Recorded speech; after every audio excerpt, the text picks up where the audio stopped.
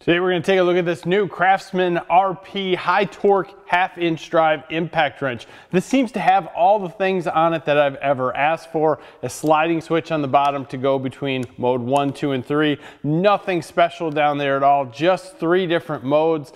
Fairly basic tool, not much other than forward, reverse, and these settings. I love that. Now we're gonna remove these tires, rotate them. I also gotta fix a bumper that had a little oopsie back here. We're gonna see how this thing does and just give her hell.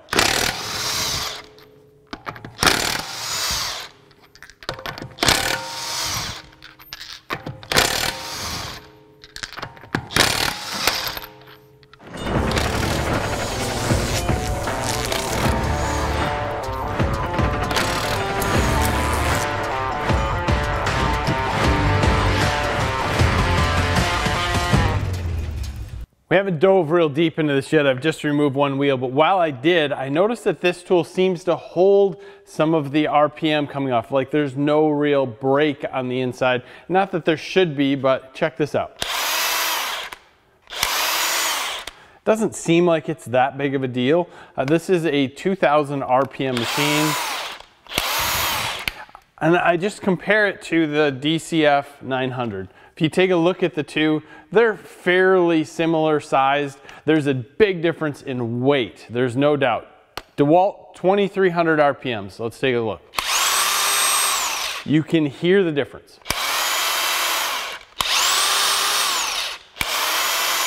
So we have a much faster speed. Let's just hit these two and see which one stops first.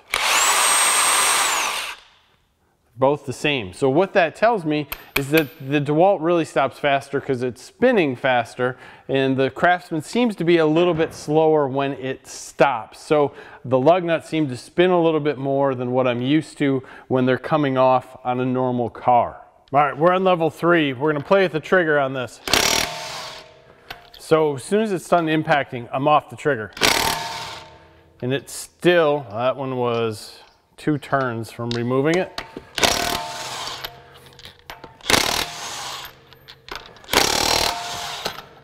Kind of feel like I'm back in the old pneumatic days a little bit. It spins a little bit more than what I'm used to, but it's not bad.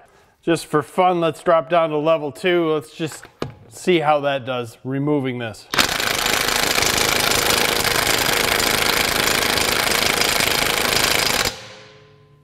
I didn't expect that. Interesting.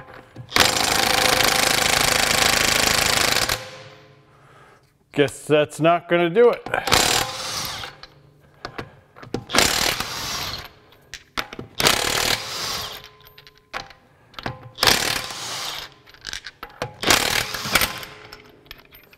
All right, we are on level 1. We're just gonna take these in, see what level 1 does. Since level 2 did not remove the lugs, it makes me wonder. These should be 150 foot-pounds, which is more than I expected, but that's what they're set at. So we're gonna go in and just slowly tighten these up on level 1. That was full throttle there.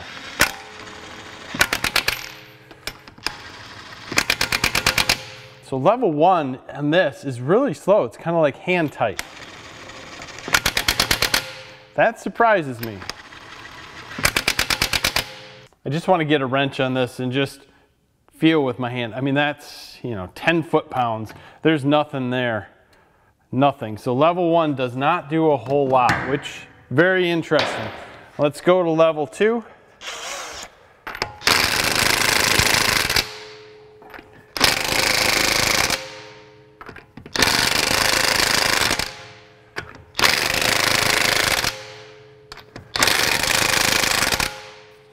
It's interesting also because watching the socket, it didn't move much. Wow. Not an ideal way to do a torque, but for the camera.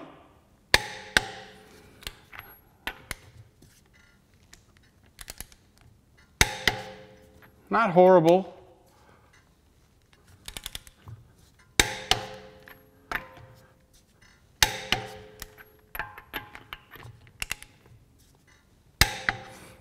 Actually, for that, quite perfect. So probably 130, 120 it took it in, maybe, just guessing. It's a round number, but that's not bad because that's where you'd kind of want this. All right, level 1's cool, not needed. Let's just use the variable speed trigger in level 2.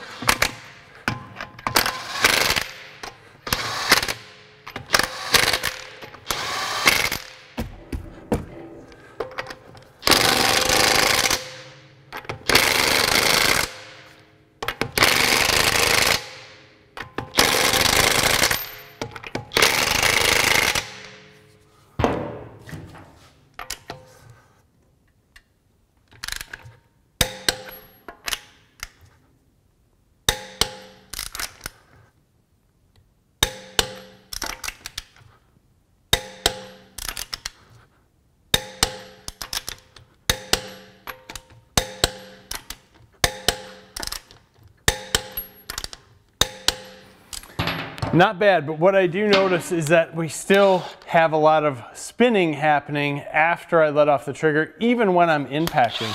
Not that it's a huge deal, it's just something to get used to. There we go.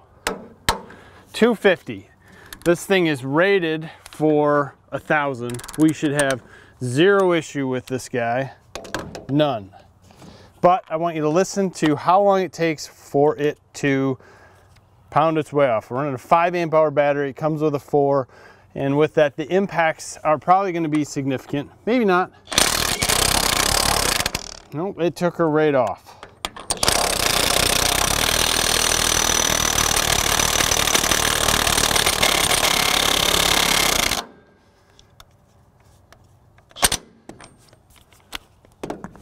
Just put it back on. Let's just see.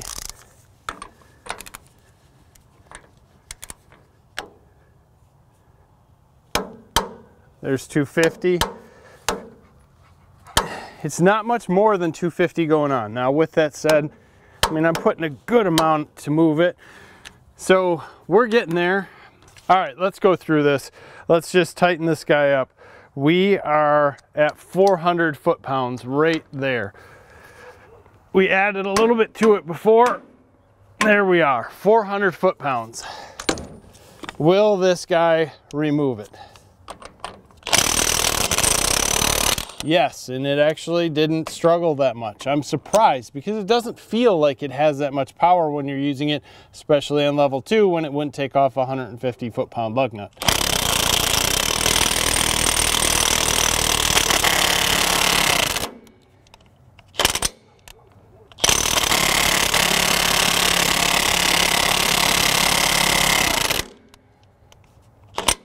All right, that is everything this guy has. Let's see if we got back to 400 foot-pounds. I'm gonna say no, but we're close. I'm just gonna go to 415 and we moved it. So very, very close to 400 foot-pounds tightening on that particular bolt. They're all gonna vary. So it does have a little bit of ass behind it, but it doesn't feel like it. If someone tells you the Dewalt DCF900 is the same as the Craftsman 940, I'm saying no. There's a weight difference, there's a RPM difference, there's a lot of things that are different while using them. And I'm not saying they should be. They're definitely not the same ratings, they're not the same price, lots of things like that. This DCF900, pretty freaking awesome. Probably the most powerful impact in the 1/2-inch drive that's out there right now, and that thing hits hard. This guy doesn't hit as hard, but it definitely works. I guess maybe in my head, I'm thinking, you know, it won't take a lug nut off that's at 150-ish on level 2, which really surprised me with that. And then maybe what's level 3 gonna be when it doesn't feel like it's hitting that hard. So it is very comfortable to use, and it probably will surprise you with the amount of power that it has. So if you're in Michigan and you're working on some rusty suspension or anything like that, this shouldn't disappoint. If you're gonna get over the 650, 700 mark, I don't know that it's actually gonna be reliable in that area. And I think that's going to be just about any tool that's rated for 1,000 foot-pounds nut busting. That's gonna be clean stuff, right, that they're testing it at, in clean, dirty, whatever, however it's going to be. That's just my opinion, no one else's, no scientific fact behind that. You know, if you're in the 600 foot-pound range, this should easily pull it out without issue. Above that, you're going to get into the 50-50 point. However that goes, again, my opinion. Let me know what you think of that comment, because I know a lot of people are going to be like, oh, I've seen this guy, that guy, this guy. Real world stuff, that's my opinion from you using this stuff. I love how the switch works on the bottom. I don't see that as wearing out. I like that switch better than I do the Dewalt DCF900. I'm not into push buttons, although I like the modes that the DCF900 has. I like the light better. I like this slide switch. Ain't shit gonna happen to it, and that's just how it's gonna be. It's gonna work, and unless you fill it with crud, dust, and sand, it's still just gonna slide back and forth and be happy and not wear out in most cases. Other than that, pretty decent unit. Something that you could pick up and use consistently. You could easily rotate tires with this. It is heavier, but not too heavy. It's not like some of the other ones, not like this Dewalt. This Dewalt is very heavy. So the lighter weight of this allows you to probably use it in more places, maybe use this as your main impact. I know back in the day I just had one and I was thrilled to have one. So if you just wanted to have one and you didn't want to get a mid torque because you were going to do a little more suspension work, this would definitely do it and you wouldn't have issues using it. If you have any questions, leave them below. Give us a like on this video. Subscribe to the channel if you haven't already. Thank you for your time. Have a great day.